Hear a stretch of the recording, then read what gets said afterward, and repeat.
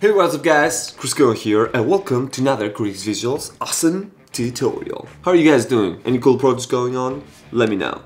Today we're going to take a look at a few cool stages of setting up and establishing shot with visual effects and a few tips and tricks there to make it happen. So with that said, let's take a look at the clip.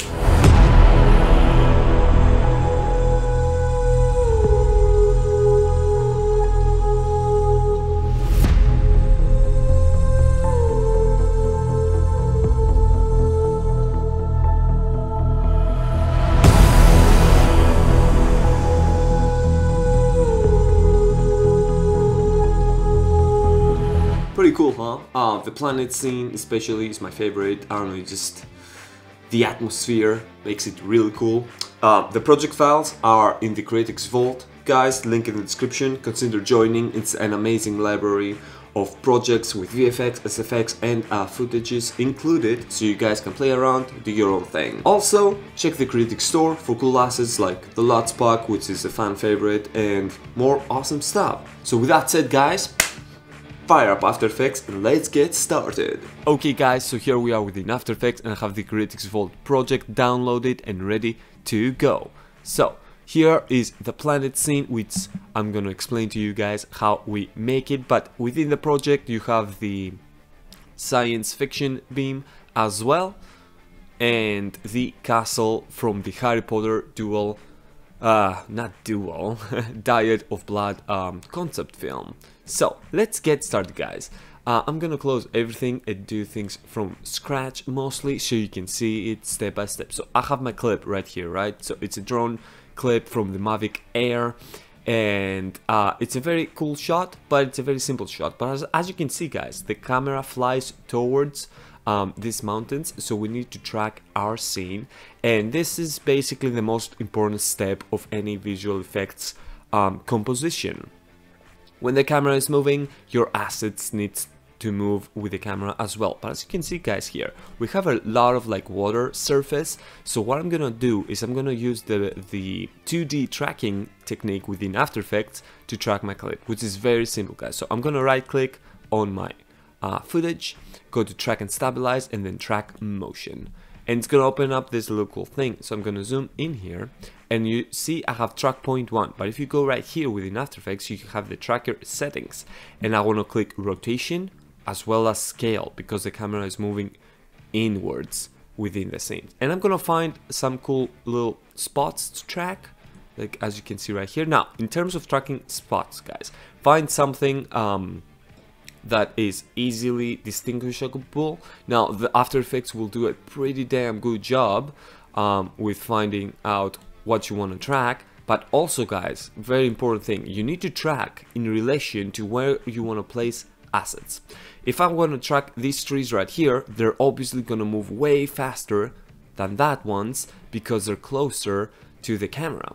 But because I want to place my planets over there, I should track that section. So with my clips, with my 2 tracking points selected, I'm going to go right here and then track forwards, and then After Effects is gonna start tracking backwards, and then once that's done, which is right there, you can see if I zoom in here we have tracking data. Now the movement is extremely slow, as you can see, but even something slow, very small like this is gonna make, if you don't have it, it's gonna make it look really fake. So track forwards again. I already tracked this, guys, but let's do it again just to make sure you guys don't get confused with how 2D tracking works. So once the clip is finished being tracked, what you need to do then is create a null object. So how you do that is you go to layer, new, null object. Once you have your new null object, you can see it popping up right there. You're gonna go to edit target, select that specific null, press OK, and then apply. X and Y, yes. So now you have a very cool null that's stacked to your scene. Now I'm going to delete this null because I already have a null ready to go. Now that you have your tracking data, it's really easy to start setting up your VFX scene. Now, of course, you have to do a lot of compositing, which is extremely important, but that's where everything starts basically. And I have 3 different compositions to kind of show you the stages of a VFX landscape shot. Stage 1 would be to just put an asset in, like a castle, and that would be it. Second stage would be to put something like a castle, let's say, in this case planets, which are 2D comps and they're not animated basically, like the castle and the planets are not animated assets.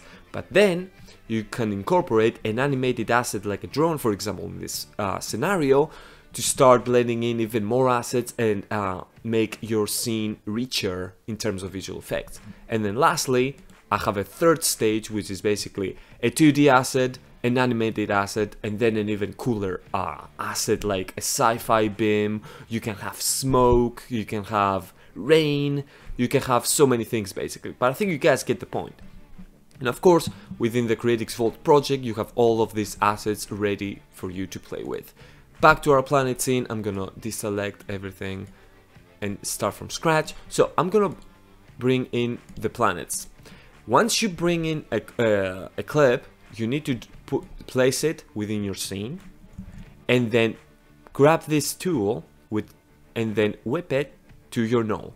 What that's gonna do is it's gonna parent that asset, that layer, with that tracking data, and it's gonna follow the clip one by one. If you don't see this, don't worry, toggle the switch, but your little thing there should always be in that spot.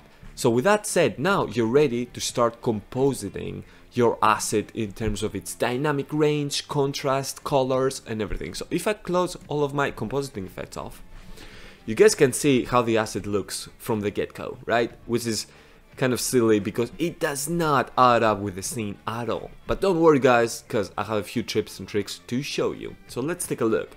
What I do first is I'm trying to figure out the dynamic range of the asset, and that is really straightforward to do, because what you do is you look at your scene and you look at your blacks and your highlights, and as you can see straight on, this is way too contrasty. So what I've done is I took the curves effect from going effects, color correction, and curves, and with the RGB I play around with the contrast. Then I duplicated that effect to make it even more evident, because this scene is really it doesn't have a lot of contrast because it's overcast, but now you can see where we get going. Right now the contrast starts to look pretty good, but the colors are off.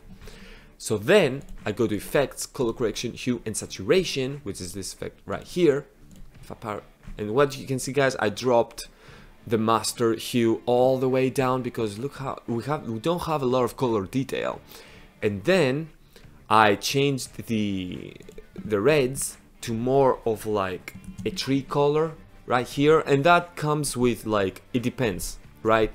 It depends on your color grading and what you want to achieve, but to me, to my eyes, this looks quite good, atmosphere wise, coloring wise, and everything wise. It just ticks my boxes basically. And lastly, because we incorporated a 2D asset that is basically an image, if I zoom in here guys, you can see how crisp the planet is, but when you scroll down, look at the trees over here. They're not crisp at all. Now this was shot with the Mavic Air and it's a 4K comp, etc, etc, and it looks really good in motion, but when you see things as a picture, it's a different story. And as you can tell guys, this and this do not add up at all. So what you need to do is basically match the sharpness of your assets to the sharpness of your clip.